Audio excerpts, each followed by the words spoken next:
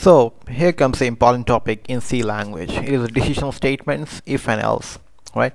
So why do we use this if and else? Because to make a decision, right? So let's say an example is int a equals to 1, let's say b equals to 2, right? If a is less than b, right? So print hello exclamation and stop it, right? What does this mean?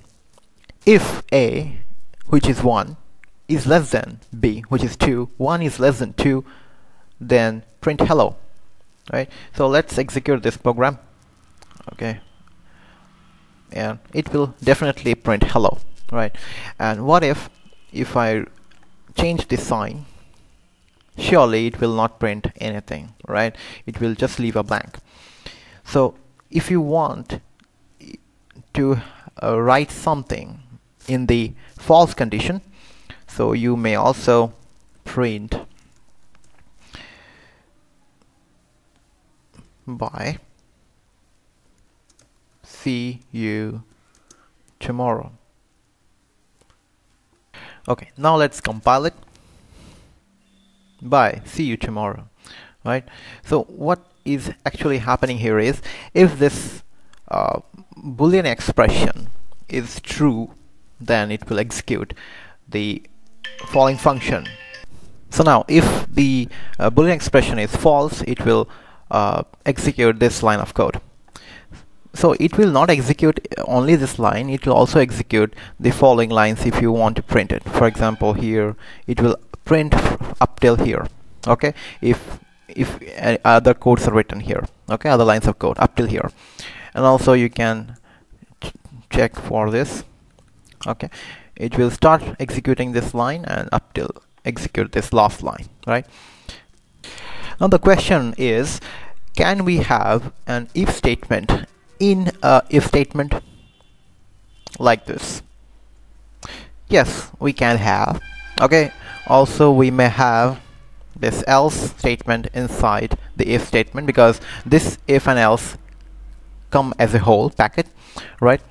And also you may write if statement in the else condition, right? And also you can write if else here, right? It is also possible. Else, if else under else is also possible, but you cannot write else inside else condition, right? It is actually false. It is not valid in C language, right? And make sure that you must have something here inside it. You may have a Boolean expression or a simple one. One means here logical true, means always this inside loop, inside if condition will definitely occur. Also you may wonder that this 0 is logical false, that this statement will not be executed but else will be executed right here.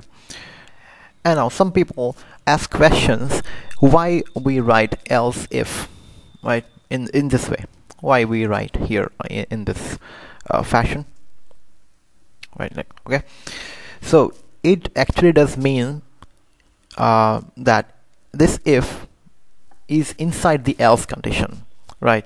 And this bracket is representing the if condition inside the else condition. You can also write it as if like this, if is here, and you may write in this way, right? So here it is, okay, so it is the equivalent of the previous one. Now let's do some practice problems here. So let's execute this code now, okay? So a is 1, b is 2. Here inside the if Boolean expression we have 0. It is logical false, so we should not execute this if condition. Rather we have to execute the else condition from here to up till here, right? And we have a if condition inside the else. So let's check the Boolean expression. So here a is less than b. Yes, it is true, and so we need to print 77. Let's check it out. Yes, 77 is the answer. And the next question is, can we skip this 0 here like this? So it should not be there like this. Okay, so it is a false and it's a wrong condition. It is going to get you an error. Let's check. Yes, error expected expression before token. Okay, you may also include 1 is logical true. If you write logical true like this, else condition will not be executed anymore, and the control will jump after this line here. Let's say print 88. Right now, what is the output of this following expression? So if is going to be executed, it is true, fine. Now else will not going to be executed, and lastly 88 will be printed. Right, so here let's see the answer. 88 is fine. Now if I remove this 88, okay, so now let's see output, nothing else. Okay, because no line has been written in this if condition, else will not be executed, right?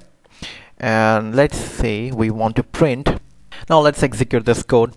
Right, let's compile it, and we have to check if this condition is true or not. Yes, it is logical true, and we have to execute this print statement, and we need to leave this else condition, right? So what is it is printing is 3 backspace 4. So it is a backspace and then 4, right? So 3 then backspace the 4 and then print it 4. Let's modify some of the portion here. Let's say I'm giving a space here. Let's see what is the output now. See, 3 has been removed, and I have put a space here, and then 4 is printed. Now let's execute this program. So here 1 is there, and we need to print here. So if you see that 3y is followed by a backspace, so it will remove the y, and then 4 will print it. Let's execute this. So 34 is the answer, right? And let's execute this code here.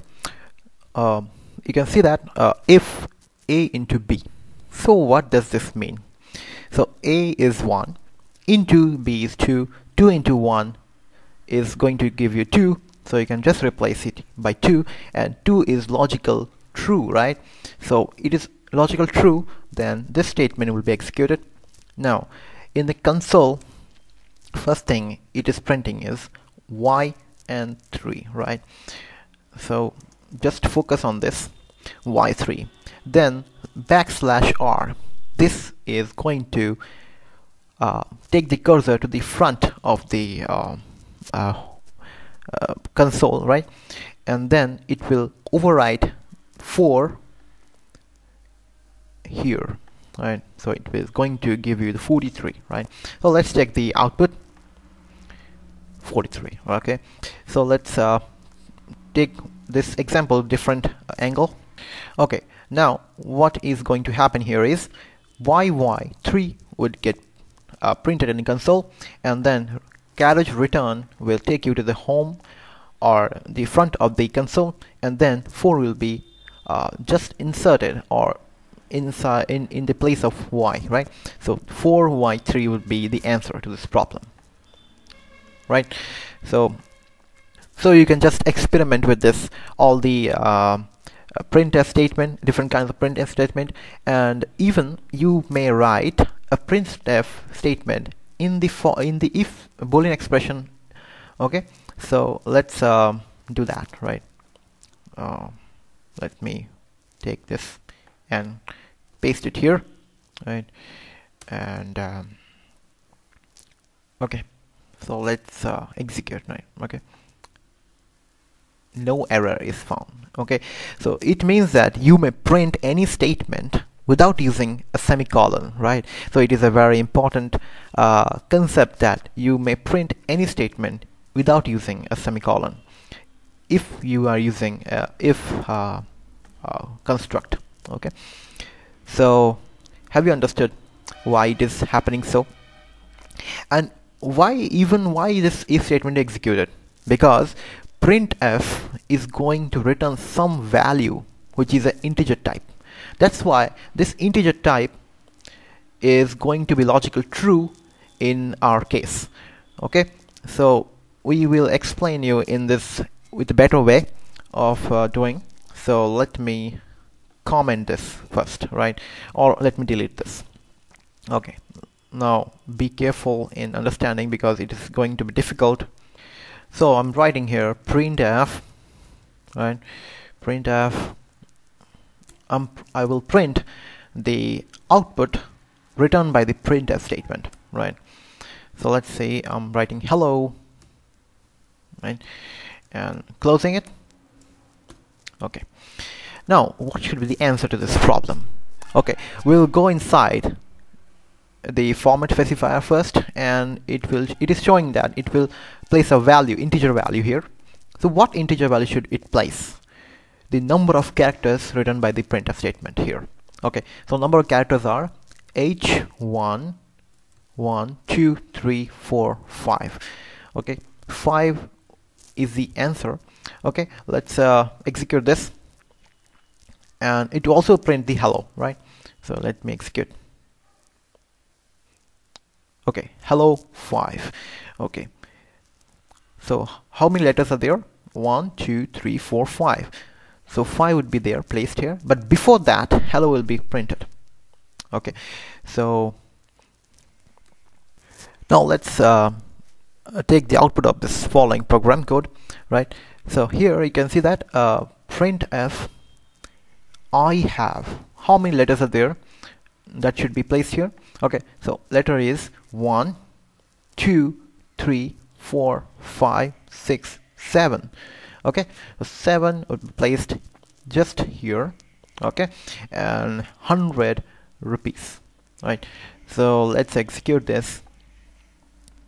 I have 700 rupees. Okay, in this fashion you may experiment with this. Now also, if you want to take a different point of view, how to take the integer written by the scanf. Okay, now let's focus on this. Okay, I have put this scanf inside a printf statement to check what is the output written by the scanf, right? So here you can see that I have scanned three variables, which is variable x is scanned 3 times here. Okay, I'm using the ampersand sign so that we know that, right? And let's check the output of the following program. So let me scan 3 numbers, and then I will print the lucky number. Okay, now see this, I'm scanning 3 numbers, right? Random numbers, 3 numbers. Lucky number is 3. Why? Because the number of variables scanned is 3. That's why it is returning the value 3, right? And it is also valid for printf. Okay, so printf returns the number of characters scanned, and scanf returns the number of characters scanned, right? So you should remember this. It is a very important point. So there's an important question here. Try to solve this question. Okay, so I will reach a conclusion here. So try to execute this code. Now here you can see that you have scanned 3 variables. Okay, it is fine, but what about this variable? So it is not under the scanning, it is under the print statement, right? So scan ends here, and it comes under the print statement, right? So when I execute this code, so mentally, in common sense, the answer to this problem would be here, x would be assigned with the last scanned variable value, right? So but here you see a difference in the output. Let's see the difference here. Let me execute this. Let's say 34 78 12, right? So lucky number is 3. Okay, it is good, but why it is giving you the answer 0? So the question is this.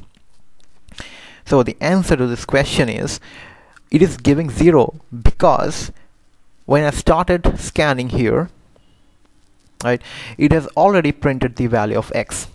That's why it is showing you 0.